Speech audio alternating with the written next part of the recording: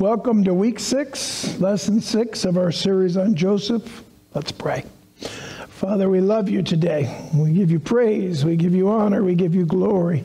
You are King of Kings, Lord of Lords. You're our Master, our Savior, our shelter in the time of storm. Oh God, just help us to really receive word today. We're like spiritual sponges, Lord. We just desire to soak up every truth you have for us. Help us, we pray, in Jesus' name. Amen. So last week we learned how important it is to believe God's eternity and his goodness. We saw how favor spills over to those around us. This week we'll see how Joseph handles prison. Genesis chapter 40, beginning with verse 1. Genesis 40, beginning with verse 1. Sometime later, Pharaoh's chief cupbearer and chief baker offered their royal master. Pharaoh became offended the royal master. Pharaoh became angry with these two officials, and he put them in prison where Joseph was, in the palace of the captain of the guard. They remained in prison for quite some time, and the captain of the guard assigned them to Joseph, who looked after them. Sometimes we're not happy with those around us. Indeed, sometimes we must pray that God remove those who trouble us. The challenge is to discern what God is up to. Does he want to use me to bless a difficult person? Or does he want me to exercise faith and believe for the person to be moved? Just remember to seek what God is doing.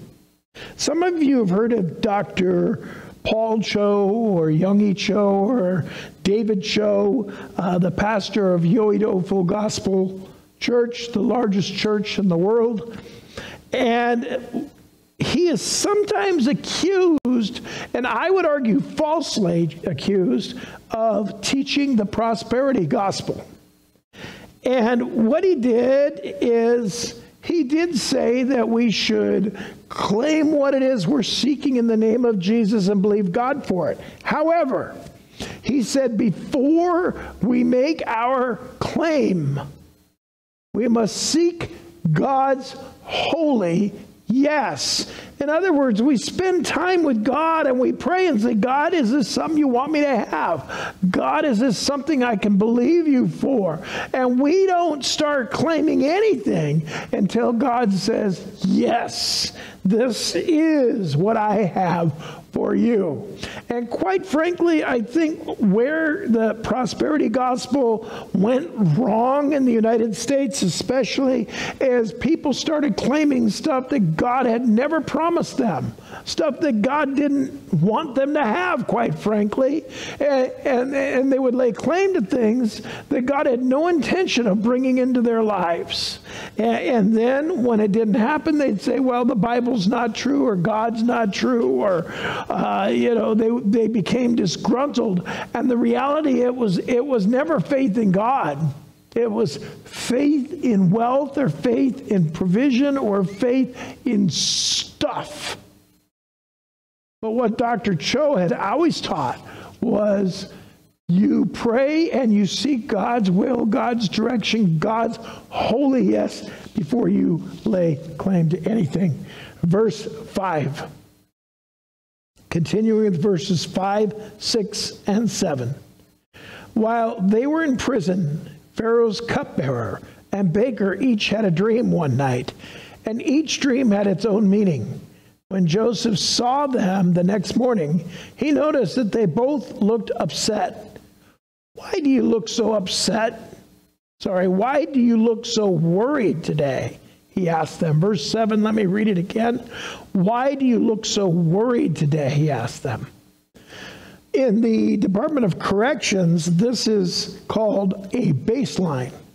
Joseph noticed that the cupbearer and baker were off their usual behavior, that something was different, something was bothering them. This is a fancy way of saying that Joseph cared about those he worked with and took the time to notice when things were not okay. Not only did he notice, he asked. Most of us have experienced someone asking how we are doing. And then before we can even answer, they pass by. Worse yet, we answer, they say, how are you doing? And we say, not so good. They say, oh, glad to hear it, me too. Granted, we have a custom of asking how others are doing, and we expect them to respond, fine, thank you, and you? I used to teach that in English all the time. Nevertheless, as Christians, we should take time for a sincere response. And I've noticed lately this has become a thing to do is, how are you doing? No. Really, how are you doing? I really want to know. And we should be ready to listen hard. Sometimes the only appropriate response is, that's so hard. You mind if I pray? This phenomenon is so common. A Christian song has been written describing it. And the name of the song is The Truth Be Told by Matthew West. And I think he's hit it so well, I'm just going to read the lyrics to you. Again, this is Truth Be Told by Matthew West. Line number 1, you're supposed to have it all together.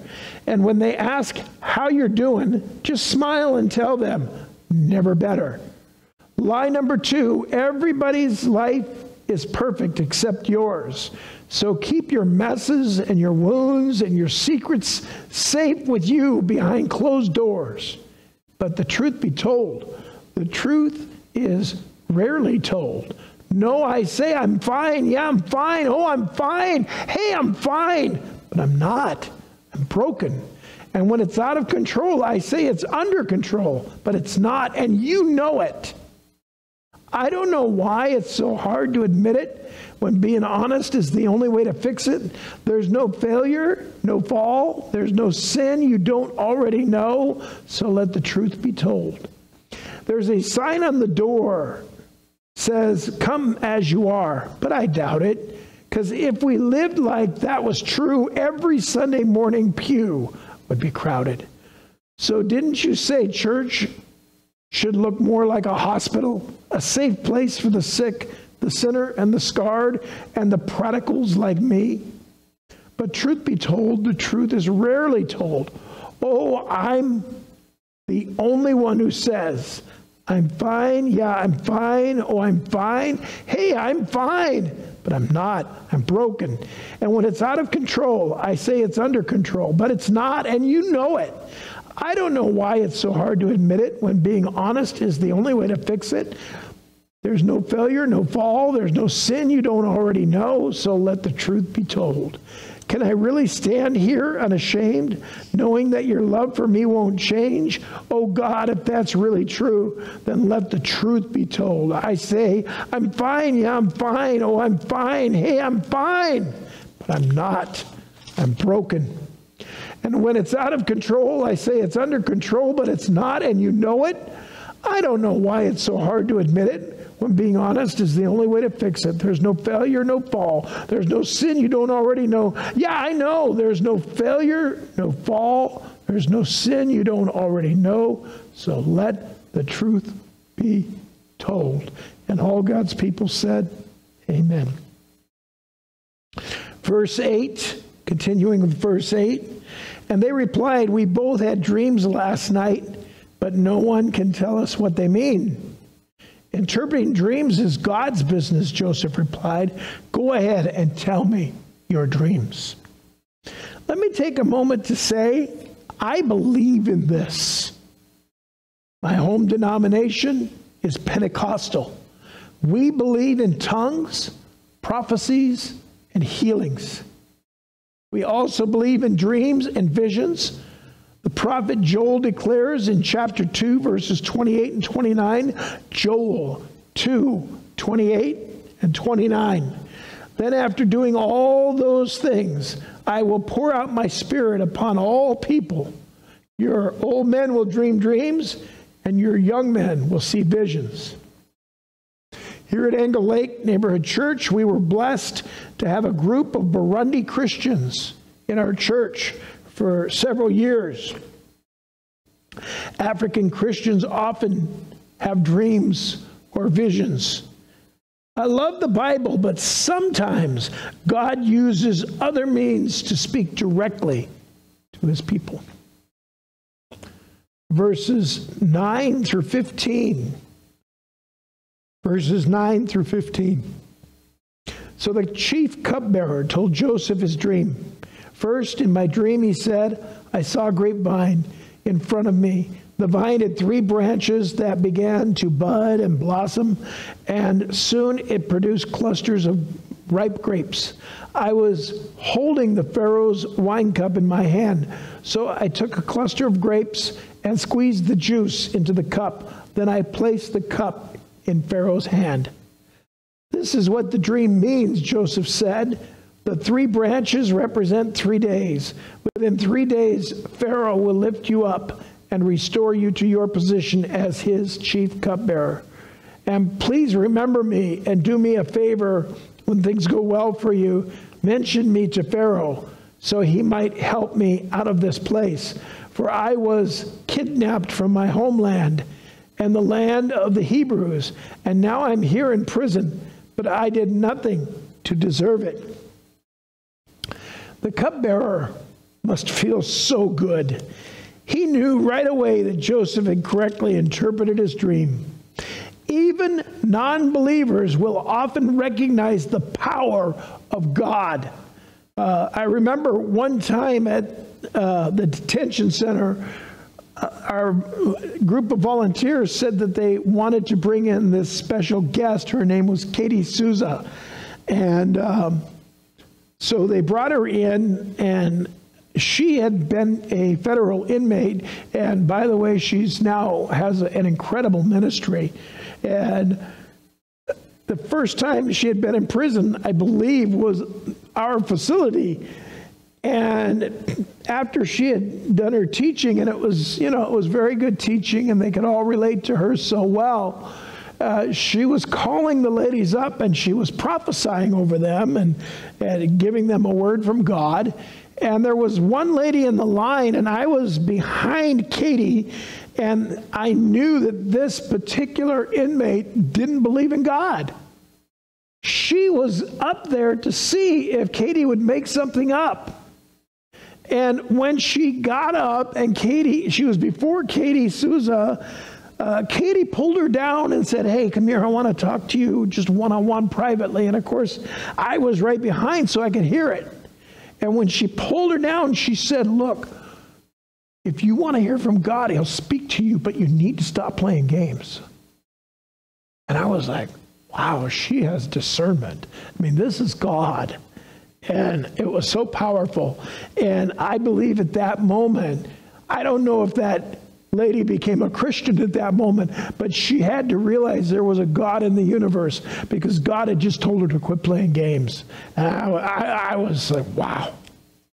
I was recently on a Christian forum, and a particular minister was being blamed on this forum. And I responded, and I said, look, I don't know much about this person's teaching, but I could tell you this. They're very generous to prisons. It's a pretty wealthy ministry, and they give a lot of Bibles to us. Every quarter they'll send us a shipment of Bibles. And I thought, it's right to defend this person really by giving a testimony. I'm not addressing the criticism. I'm just saying, look, this person didn't have to do this good thing, and they did it anyway. And it's something you better know, because you're busy piling on this person and saying that they're teaching wrong or whatever you want to say. Maybe you're right, but you need to know this. This minister is very generous to prisons. And they couldn't argue with me, but you could tell they were irritated that I had mentioned it. Look, Joseph never gave up on his innocence. God used his servitude and his imprisonment for his glory. But that didn't mean that what happened to him was just. His defense is true and right.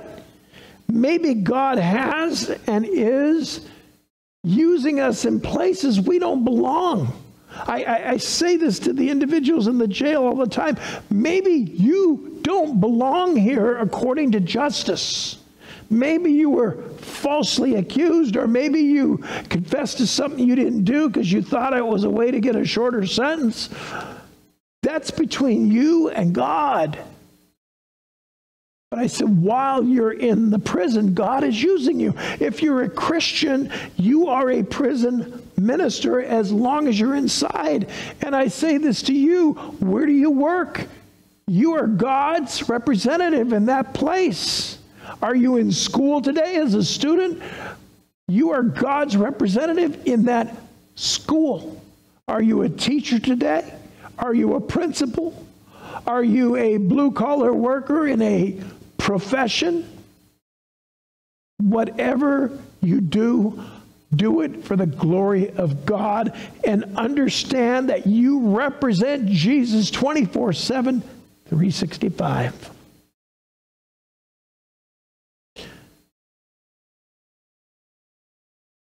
God wants to direct us towards him, and he wants to use us to direct others towards him. Sometimes he brings difficult people our way so we can love them. Sometimes it is healthy and right to pray that God removes such people from us.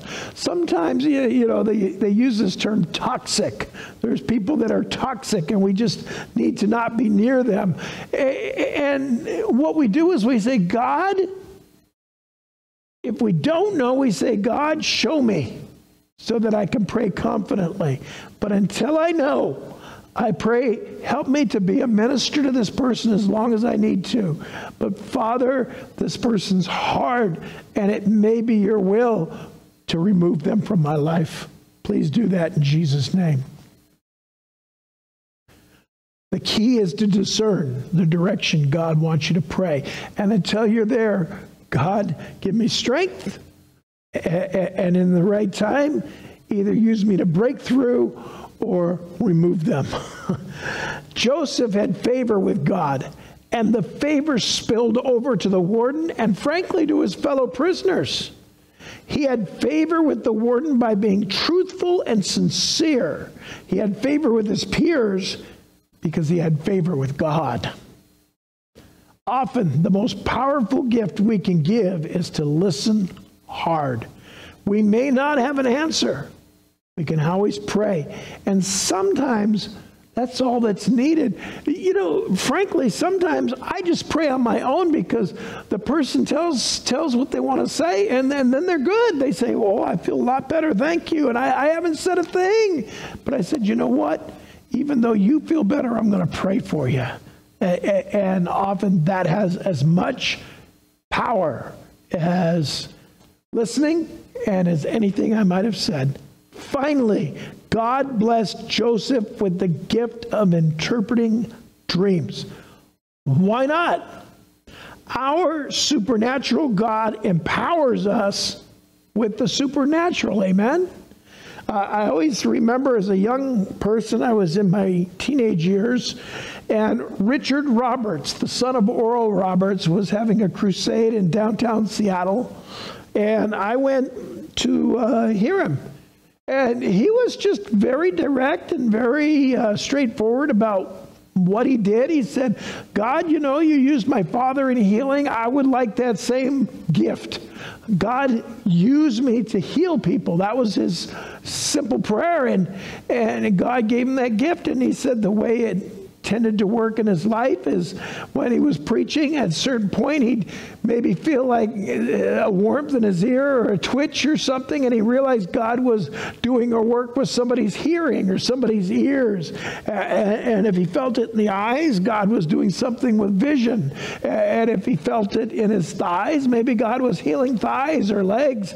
But that's how God worked with him. And he wasn't trying to hide state secrets or anything. He said, this is what God does. If you have a strong desire in your heart to be used of God in a supernatural way, in a particular supernatural way, whether maybe it is to interpret dreams, maybe it is to pray and see people healed, maybe it's simply to have people realize when you're around that God is real, because God is so present with you. Believe God for that. Let's pray. Father, in Jesus' name right now, I believe by faith that many hearing my voice are seeking some kind of blessing from you, some kind of gift from you, not to become wealthy or comfortable, but to minister. And God, I pray that you will begin to grant the desires of believers' hearts, Lord, to be used of you in supernatural ways. Father, we believe by faith we're in the last days, and it's going to take supernatural works where your presence is so obvious for folks to be saved. I pray that you will use all of us in that very special way. In Jesus' name. Amen. Brothers and sisters, again, it's been a great pleasure to sit in the teacher's chair today. I thank you for coming and being a part, and we look forward to seeing you next week for Lesson 7 in our series on Joseph. God bless you real good.